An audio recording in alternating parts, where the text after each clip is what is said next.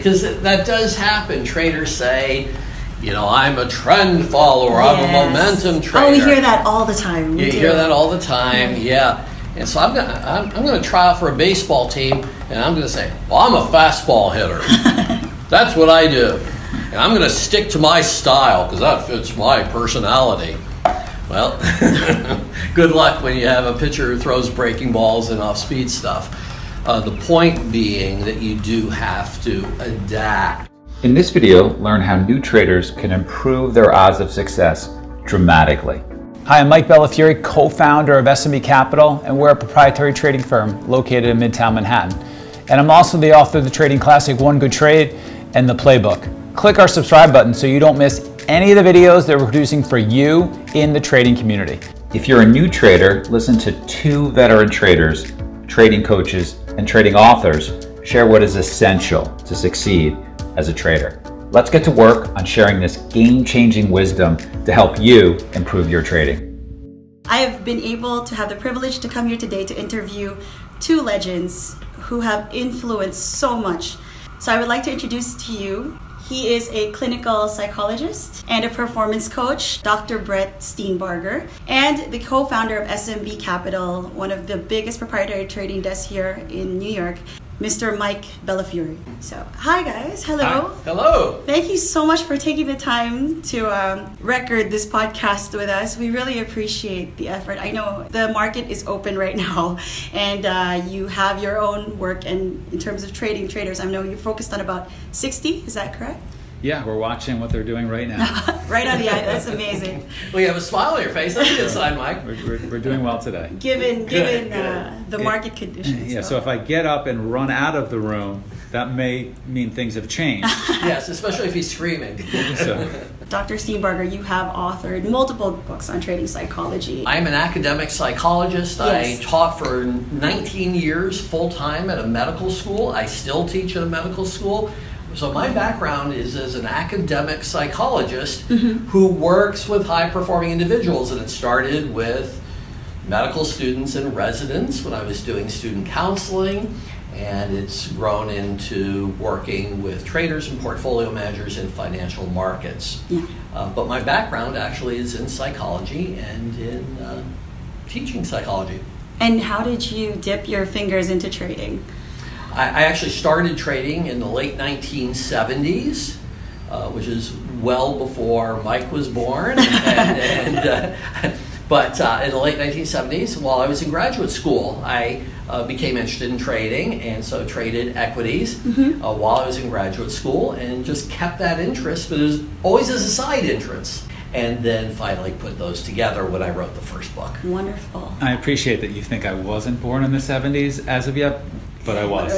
You were! Mike, you are also an author of two very important books in terms of how we deal with our work in city security. So that is One Good Trade and the Playbook. I'm just curious, how did your paths come across? What was the context of that meeting? Actually, Dr. Steenbarger suggested and encouraged me to write a book and put me in touch with his editors. And I could curse at him for that, because writing a book is very difficult. It was a great experience. And the thing that's really rewarding about writing a book is people like yourself reach out to people like us and want to chat. And we get to meet people that we wouldn't just meet if we were just traders on the desk. I understand, yes. And so, yeah, so I wrote One Good Trade and the Playbook, and we started SMB in 2005. Yes. And we have known Dr. Steenbarger for a long time, and he's been helpful and instrumental in helping us grow our traders for almost 10 years now, informally and formally. Yes, it's been quite a while. And one of the things that led me to reach out to Mike and Steve and the firm here was that I saw that their main interest was in training and developing traders. Yes. And that's what I do in medical school, right? You know, it's developing physicians. So I really value education and training and doing it the right way. And I saw that Mike and his team had a commitment to doing that. And so that's how we ended up connecting, and eventually that led to Mike's writing his book and other good things. That is also the reason why we from a third world emerging market are all the way out here, because of the books that you've written, the blogs that you've shared. The videos have been so instrumental in what we do. And one question that has always been on our minds, because our chairman, when he started the prop trading firm, he asked himself this question as well, because the truth is that as an individual, we all know that developing our own personal trading skills is difficult enough as it is. Why did you decide to take on the task of training multiple people to be able to do what you do? If you want to learn 3 real-world setups that our traders use, including the simple setup that we teach all of our new traders, and the setup that turned one of our traders into a 7-figure big money earner, check out the free webinar that we're currently running. Just go ahead and click the link that should be appearing right now at the top right-hand corner of your screen.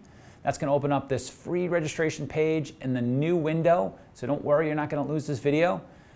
You're going to learn more in a couple of hours from this trading workshop than from years of online education. It's purpose. So I had traded my own account for a long period of time, and I saw this opportunity in the marketplace that wasn't being serviced. Okay. Which was, when I started, I saw how people were trained, and then in the middle 2000s, I saw lots of people who I had traded with pushed out of the game, unable to adapt. The market got much harder, and I didn't see even the firms that were still succeeding, I didn't see them offering a development plan that was necessary for the harder, more complicated markets that were present in 2005-ish. Okay. And so I had this idea that if we really focused on training people from the beginning the right way, that we could build out a great firm. And I didn't see other people doing it the way that it should be done. And that was something that was interesting to me. And I thought, well, you know, what if we were to come along and make it easier for somebody to start right now and give them a better chance of succeeding, and building a culture that was important to us, to Steve and myself. You know, what could we do? And we thought we could build the best prop firm. We thought just from that idea, we could build the best prop firm in New York City, because traders some of them don't stay in the game for as long as they think that they can. Markets are always changing. But that was our purpose. Let's build the best development desk out there and use it as a way to build the best overall desk in the city. And I think you mentioned that before, that you could take in 10 traders, but you can't guarantee that all of them will be able to succeed. Yep. Yes, absolutely not. It's definitely not 100%. And you know, we know from research that with day traders, overall, the hit rate for long-term success is under 5%. Wow. So it's not even 10 out of 10, that's 1 out of 20. So the key question, and as I've said before though, I mean, that's not surprising. What's the hit rate for professional golfers who make their living from golf? What's the hit rate for professionals who sing and dance and can make a living on Broadway? You know, we're talking about elite performance. When someone can trade and make a consistent living from their trading, that's elite performance. Yes. And by definition, the elite is not 10 out of 10. So the key question is, can a proprietary trading firm increase the odds, the baseline odds of success, from that 5% to something much more meaningful? And I think that's what, in different ways, Mike and I work on. And we do, if I may say so. We do. No I question. mean, there are the amount of resources that you get when you come to a proprietary trading firm is vastly superior than to you just trying it by yourself. And you know, oftentimes I'll talk with people who are having some success on their own as independent traders and retail traders, and they've heard of the success that some of our guys have, and that success being many multiples of what they're doing. Yes. And often, I'll say to the people, it is tremendous that you're having this much success, even though it's many multiples lower than the best traders here. Yes. Because you don't have the resources that they have. You don't have the buying power that they have, which really makes a difference. It does. You don't get to work with Dr. Steenbarger. Oh, geez, which makes a there's the edge. Which makes a tremendous difference. I know you're being humble here, but we just worked with, it was one trader that is very important to the firm going forward, and we identified a process that they weren't going through, that when they then went through it, identified their strengths and their weaknesses. The trader started keeping really good stats, tagging their trades, measuring their trades, keeping really good stats, and working with Dr. Steenbarger to see where their failures were and where their successes were, and from those stats can construct a plan to move forward effectively. And you might be an independent trader without those resources and just keep flailing away. Exactly. With the talent So true. to be able to do it, because you have good in your trading, but your losses are overwhelming the goodness. Yep. And to have somebody who coaches the best traders in the world look through your work and point you in the, not just the right direction, but the effective direction, the game-changing direction is a resource that very few people get to have. I mean, let me jump in here, because I'm going to add a layer to what Mike is saying, and it's an important layer. So yes, this trader did look at their statistics and really benefited from learning about their strengths. Who was the one who went over their performance up to that point and pushed them to look at their statistics? Who was that person, Mike? That was me. That was Mike. But this is really important, because it's not just coaching. Coaching is really important. It's the integration. This is a major point for your session here. The integration of mentoring and coaching. Someone who can work with the trader as an experienced trader, and someone who can work with the trader as an experienced coach. And the ability to put that together, you have someone like Mike who has all this experience. He was saying going back to the 90s. I wasn't even born then.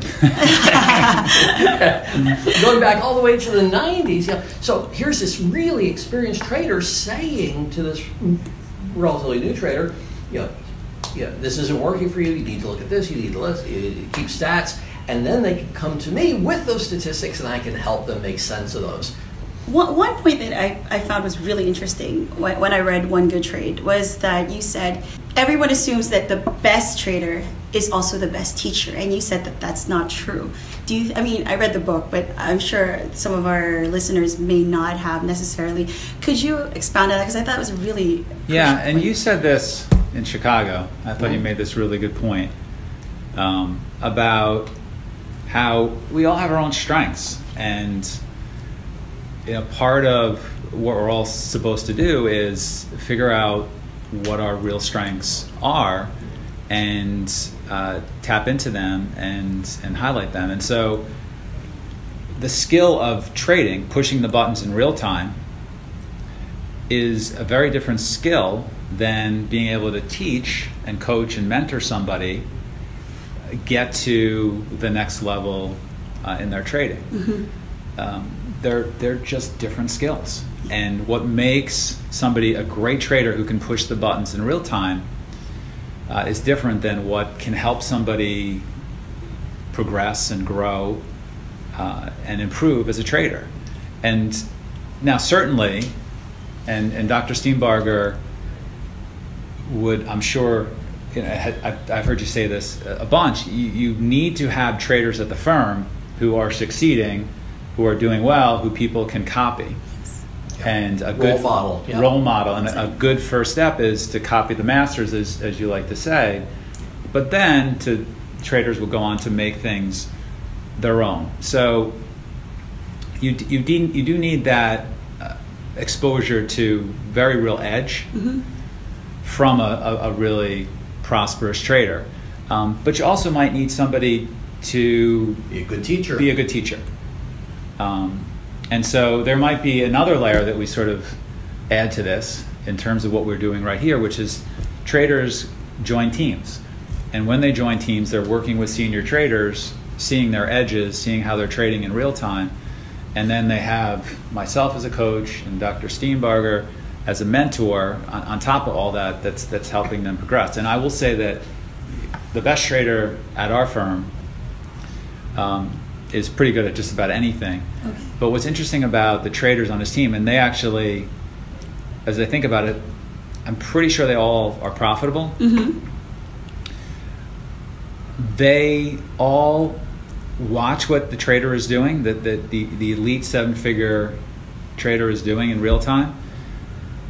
And they're all kind of trading the same stocks. Okay. And they're pretty much mostly trading in the same direction, but they all trade differently. Really? So they've all been exposed. I know them personally. I see their stats totally differently, and yet they're inspired from the same source. It's very interesting. Most of our listeners, our following, the majority are independent traders.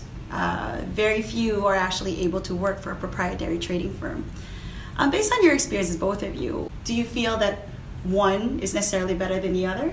Is there a huge advantage of working for a prop trading firm versus trying to do it on your own and having access, of course, like we do, to your blogs, to your material? Is that enough, or do you think that there's something added with joining a prop trading firm? Can I first respond, and then Mike can chime in if he sees it differently? To me, it's not, the issue isn't being an independent trader versus a prop firm trader. Okay. The issue is, what are the odds of your success, and what will maximize the odds of your success? So, I want to be an independent athlete and make it to the Olympics. Well, by odds, that's not going to happen. Okay. Because the people who make it to the Olympics get coaching, they go to camps, they train, and they need that support system. You know, I'm going to independently be a successful surgeon. Well, that's not going to happen. You need a medical school training, and then a residency training, and you need multiple mentorships to develop those kind of skills. So, being an independent trader, what are the odds that you'll reach that elite level of success, and how do they compare not just to a generic prop trading firm, but to a firm that is dedicated to curriculum, education, training? And training is important. And I'm just thinking about my own kids. I have a 5-year-old and a 3-year-old. When you said that, I think of them. And so my son, for whatever reason, really loves to play basketball. Okay. We wouldn't just put him out there on a blacktop court and let him progress by himself. I mean, even at 5, he goes to programs. Yes. Even at 5, he is going and doing the types of things that 5-year-olds are doing to get a little bit better. They go to swim. You know, they want to swim in the summer by themselves. We wouldn't just throw them in the water and say, figure it out for yourselves. And so, you know, one of the things that I think independent traders think is, I'll just figure it out for myself. You know, I don't need to spend a whole bunch of money investing in training, because the best traders are just born. And what we see from the traders who've been successful here and even outside of here is that there are commonalities amongst them. And having a really solid educational foundation, no matter what type of trader people go on to be, is key. Being able to manage risk, being able to understand what moves markets, being able to find your own niche, understanding technical analysis, understanding how to use technology to make more money, understanding how to find the right stocks, prepare for the day, review for the day. Those things are first. And we see when traders are going to be really big, they become consistent first. I should say first they have to learn. They have to go through a development process, but then they become really consistent. Okay. And you can't become consistent if you don't have a really solid foundation. And if you aren't consistent first, then you're not going to become a big trader. You go through a foundational training program. What is everything you need to learn about markets to make good trades? And then there's a part two to that, which is being exposed to different types of setups, different types of strategies that traders on our desk are implementing to be successful. And exposing traders to those different types of setups and then asking them to experiment with them, record their stats, try them out, see if they work. If they do work, then start to put them in your playbook. My second book is called Yes. The Playbook. And the idea is you build your business around a playbook. Okay. So that second part of training is exposure to different types of setups, momentum setups, pullback trades, breakout trades, market plays, etc. The stuff trade, we have all these fancy names and quirky names for the trades. And you try them. You try them for a week and you experiment them. And if you like them, you archive those setups and you put them in your playbook and you work with them a little bit more, and then you move on to the next setup and you see if you like that setup, and if you do, then you put it into a playbook, and then maybe you try another one, you don't like it, so you forget that one and you move on to another one. But the idea is people are being exposed to setups with edge, and then they're finding out which ones work best for them. And as Dr. Steenbarger says really, really well, you want to trade strategies that build upon your cognitive and your emotional strengths, your psychological and your cognitive strengths. Mm-hmm. And you want to be building that playbook not just around somebody out there who makes the most money, because somebody out there who makes the most money, you may not be able to trade like that. Those setups may not be best for your cognitive and for your emotional skills. But there might be, and there's different people out there trading in different ways. And so you want to be exposed to the different ways you can make money, and then choose for yourself the path that you're going to take to grow as a trader. One of the guys we're really excited about into the end of this year and for next year, I remember when he first came in to talk to us about bumping up his risk in a particular strategy. And I remember being really uninterested in talking about bumping him up in this particular strategy because I didn't actually think it had a lot of legs to it. Okay. And he put down his trading stats in this particular strategy in front of Carlton, our floor manager, and myself, and the equity curve was just, gorgeous. I mean, it was just beautiful. It was straight up. And he's sitting there asking for more buying power, and Carlton and I are like, of course we're going to give you more buying power. He's kept, and he trades a way it's a specific niche. And again, at first I was like, can you really build a career out of this? And he's kept trading it bigger, trading the strategy bigger, trading the strategy bigger, trading the strategy bigger, making more money, then slowly creeping into other ways to make money that are similar to this unique niche, and then teaching people such that the guys under him are really starting to progress. We're seeing great progress this month from some of the junior guys. And so you don't want to be the guy who says you have to trade like this. Yeah. If I would have been that teacher who was like, no, you've got to trade like I do, or you got to trade like Shark does, or you got to trade like Swang does, who knows what would have happened to that particular trader. Yes. But we let him do what he wanted to do, and he got exposure to something that had edge and ran with it. And I'm as excited about his team as any other team on the desk. And so it's that breadth of exposure and choosing what's best for you that I think gets missed sometimes in trading education. You mentioned that there are different personalities. You have to work with different kinds of individuals. All their trading styles are obviously not going to be exactly the same.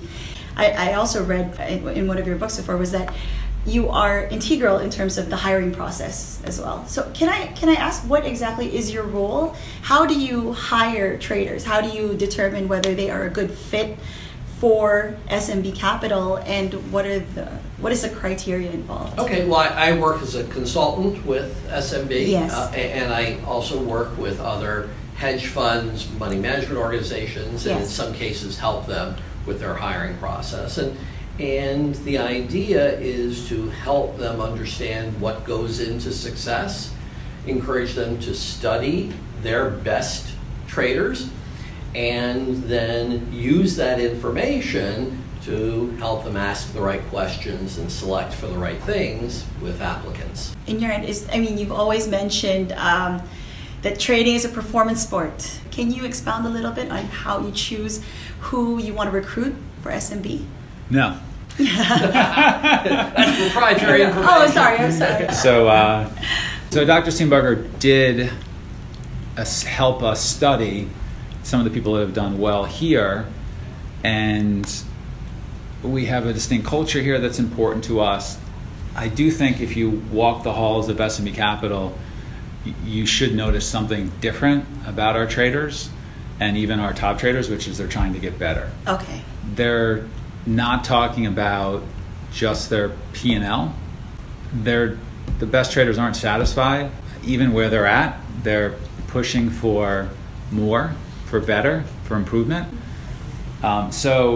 We start with, we got to have people fit into that culture. Yes. So sometimes athletes are a good fit because they have a history of delayed gratification. They have a history of working at things to get better. But sometimes athletes aren't a good fit because they don't have some of the other characteristics.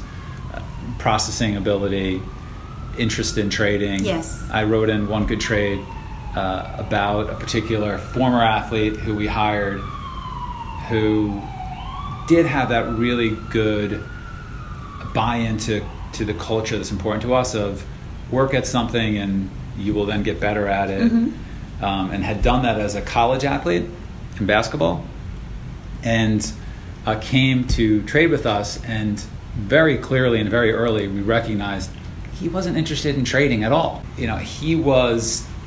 You have to really want to learn and study trading. And so, yeah, for us, we want people that are interested in trading. Generally, that means they've done it before. We want people who want to try and grow and get better. We talk a lot more these days about having some coding skills to use the technology that we have here. Certainly, people who are even-tempered are preferred. People that are conscientious are preferred. So we have a whole list. We're not going to give you all of them. That is right. your secret to hold.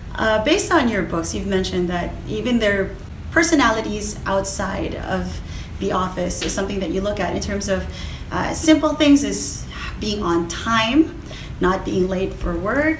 Yeah, as I get a little bit older, I have become a little bit more open-minded to the different ways that people can become successful. Okay. I can tell you that conscientiousness is a large factor in success, but I can also tell you that some traders are just different. There's one particular trader on our floor who's just different. He learns differently. He's not going to sit down and write out a bunch of notes on his trading, but he will go talk to lots of different traders about his trading and about their trading. And that's his way of studying. He's not going to come in at 7:30 ripping through a bunch of research reports. It's not his thing. But he does work hard in his own right. He's conscientious in a different way. In a different way. And so if I were to sort of say you have to get in at a certain time to this one particular seven-figure trader, that wouldn't really work for him. It'd be like saying you have to trade in a certain way. Yeah. Yeah, you have to let people be who they are. And people can have different ways of being creative, different ways of being conscientious. So I have another question. Does the bottom line, the 7 figures that you're saying, can they use that as leverage for them to not necessarily to follow all the rules, assuming that they bring the results to the table. Yeah, but they are. So the particular trader is following the underlying rules. The underlying rules are their rules. And that gets back to what you were talking about earlier, Mike, is people learn their own playbooks. Yes. And so they develop their own rules, and they're much more likely to stick with their rules because it's their rules. It's not something that Brett said or that Mike said. They develop their playbooks, and it's their rules, so they own it. And I think that's why they're more likely to stick with it. Yeah. Look, at the beginning, when we hire you and we expect you to do a training program, you don't show up on time, that's a problem. Okay? That shows a lack of seriousness. Yep. That shows a lack of respect for the investment the massive investment that we're making into you.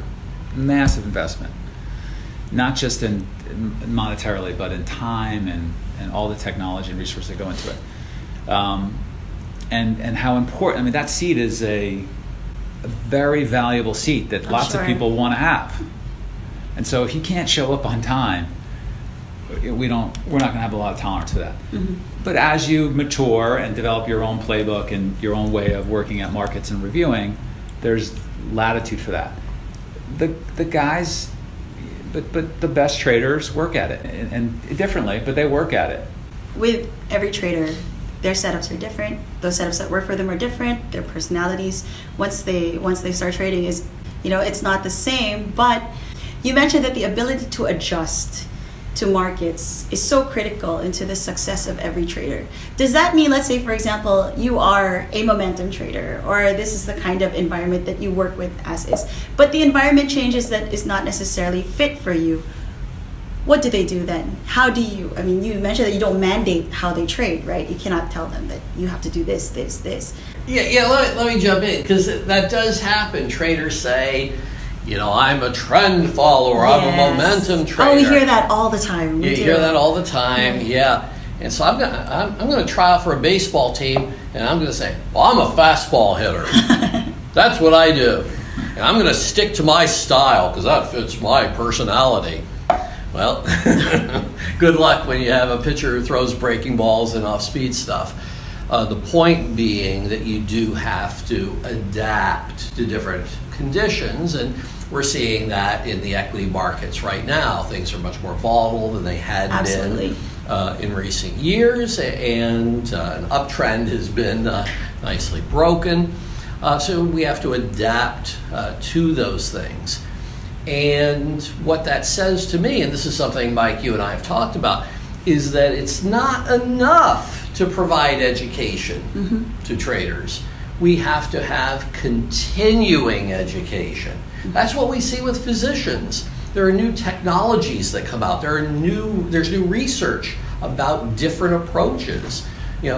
These days we're doing microsurgeries where we used to open the person up. All that technology is now available. That takes continuing education. Physicians have to get a certain number of continuing education credits to stay licensed. So we need to provide continuing education for traders to help them adapt to changing market conditions. And that's what I think has been successful. We're doing that right now. So normally we trade what we say are stocks in play. Okay. We look for specific stocks that have unusually good news or unusually bad news that's been unexpected by the market. And our thesis is you trade those stocks because they offer more opportunity than other stocks. Yes. That is normally what we do. In this market, when volatility, and you've said this, when VIX hits 15 and you're an active intraday trader, you need to think about trading the overall market like it was a stock in play. We have VIX above 20 for most of this month. So what we're counseling our traders to do, and this is challenging because their expertise is trading stocks. What we're encouraging our traders to do is to trade marketplace, to trade SPY, Q, IWM, VXX, UVXY, TVIX, to trade these instruments where we would normally say, don't trade them, they don't move enough, you're just going to get chopped up. And these traders have had to take the leap into these products that they don't trade that often and figure out how to trade them well. And so Dr. Steenbarger will talk to them about, and he was a futures trader and is a futures trader presently, and so has some really good insight onto, and I think people always think you're a trading psychologist and you work on people's minds, and right. What he really does is work to help people gain edge. And so an example of that is, okay, we've got to trade marketplace now. Here are some indicators that you've never really looked at that much, that if you look at, will help you trade marketplace better. And let me point them out to you. And so the traders on the desk are, even seven-figure traders who are really good trading stocks in play. Some of them are not that good trading marketplace, and some of them are really using this present market regime to improve on their marketplace overall. Look, the best traders are going to get better and do well even when you shift, but they have to shift over to that. They have to trade these other instruments, and we're seeing this internationally as well.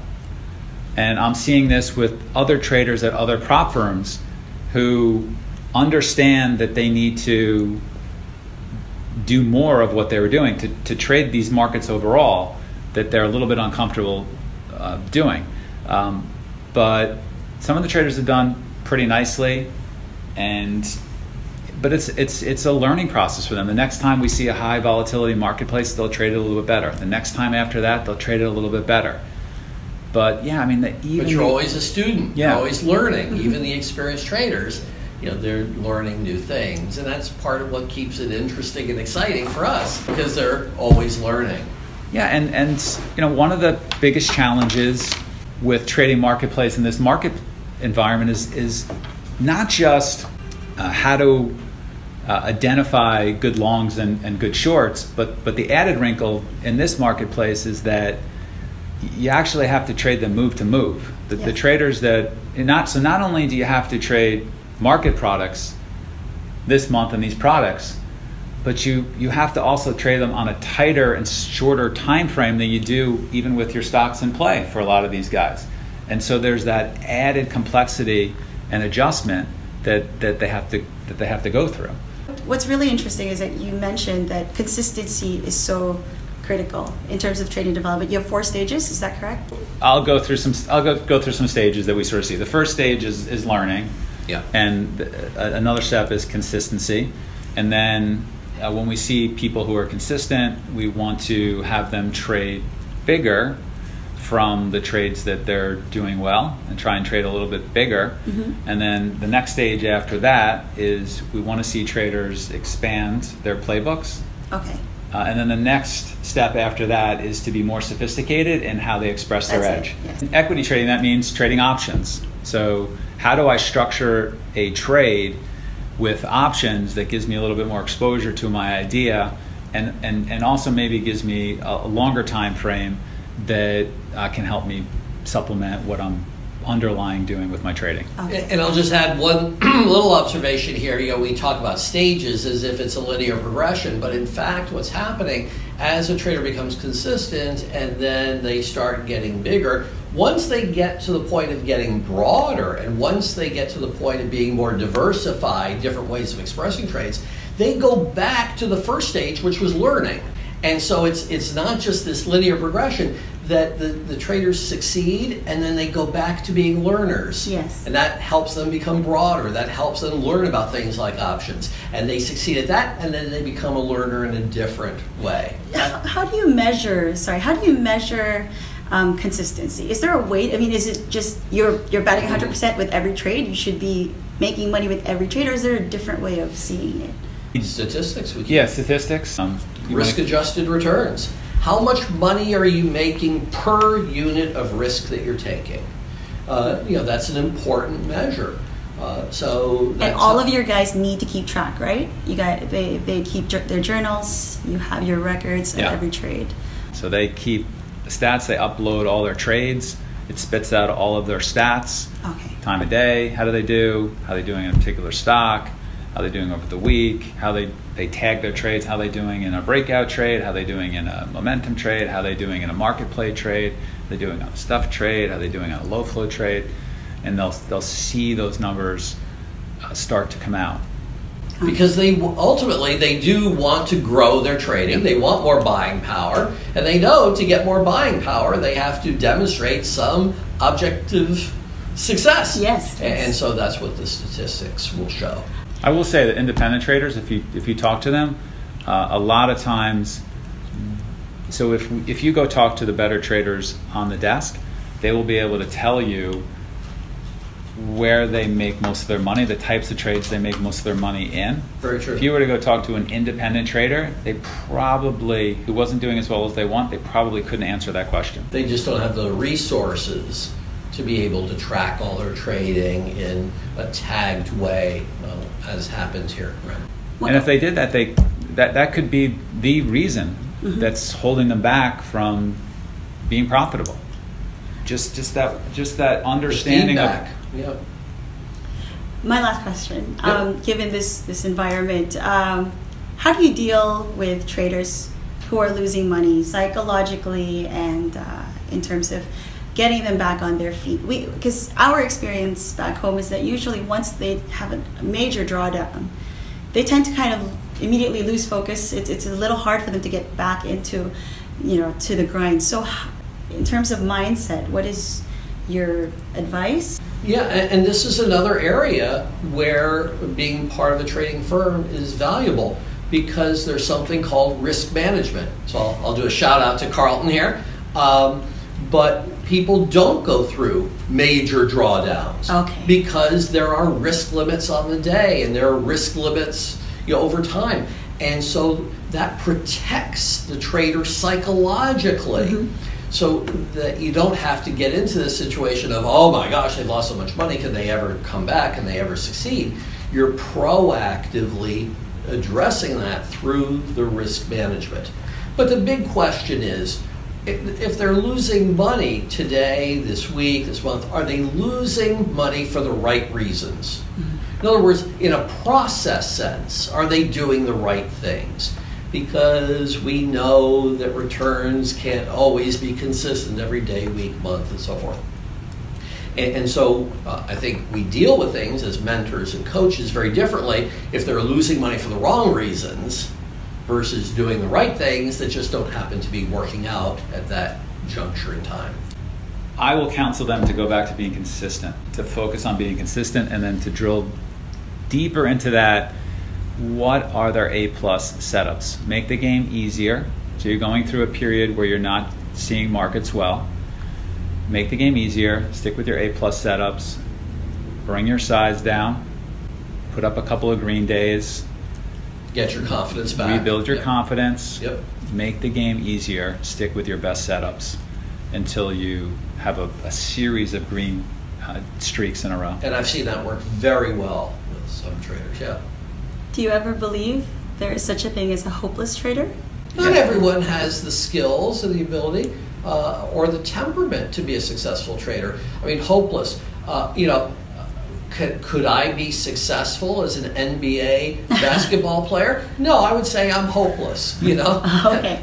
I mean, that's just a realistic assessment, a rational assessment based on the fact of my stature, my leaping ability. I am hopeless, okay? Yeah. So is there a hopeless trader? If you said there wasn't, then you're saying anyone can succeed at trading. Yes. And in a performance field, that's ridiculous. Not everyone Because can there is a huge misconception that when people come in, they say, oh, there's money in trading, so I just want to be a trader. And then they immediately assume that it's And I'm going to jump in here because there are a lot of bad guys in this industry who will try to sell services Absolutely. to tell people that anyone can be successful, and you could be sitting on that beach placing your trades, and you could be making that is the millions dream. of dollars. That is the idealistic dream, yes. That is not a dream, that is a fantasy. Okay. And there are a lot of people who will prey on the hopes and dreams of people who need to make money. The reality is, even with the training, even with all the education, the number of people who make those big 6 figures, big 7 figures, is not going to be the majority of people. But we can meaningfully improve the odds of those success with the right kind of teamwork, the right kind of mentoring, the right kind of coaching, the right kind of curriculum.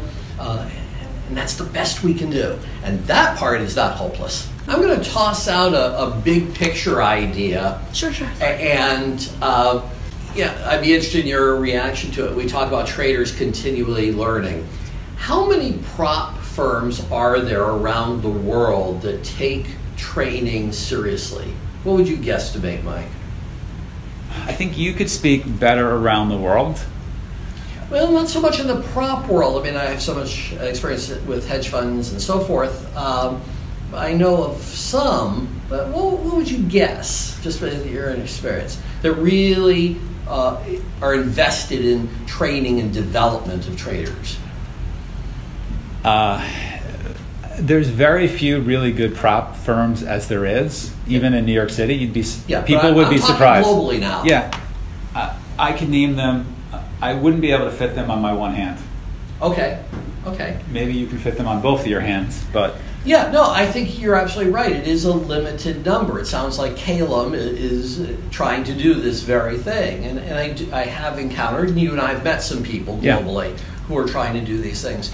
Wouldn't it be interesting if periodically we could get together as trading organizations around the world and share our best practices in terms of developing traders and what's working in the Philippines, what's working in the US, what's working in Australia, what's working in London, and periodically share what we're doing that's working and how we're helping traders that learn. That would be, I'm sure we would be able to learn so much more from you guys than you would for us, but either way, it would be a remarkable experience for that to happen. Well, I think that, so not only is each trader continually learning, but we as mentors and coaches of traders, we're continually learning. So food for thought, but I think that could be an interesting development, as long as we meet at very exciting destinations globally.